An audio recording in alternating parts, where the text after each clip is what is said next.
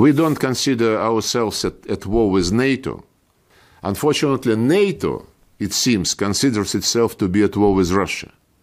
NATO and European Union leaders, many of them in England, in the United States, Poland, France, Germany, and of course European Union chief diplomat Josep Borrell, they bluntly, publicly and persistently say Putin must fail, Russia must be defeated.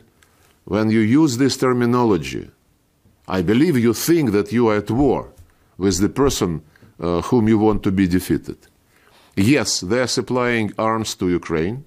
We know the routes which are used for these purposes, and as soon as these weapons are reaching Ukrainian territory, they are fair game.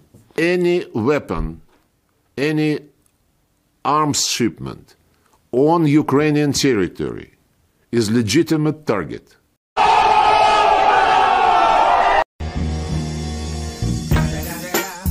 It's the motherfucking Eagle Double G. Snoop Dogg.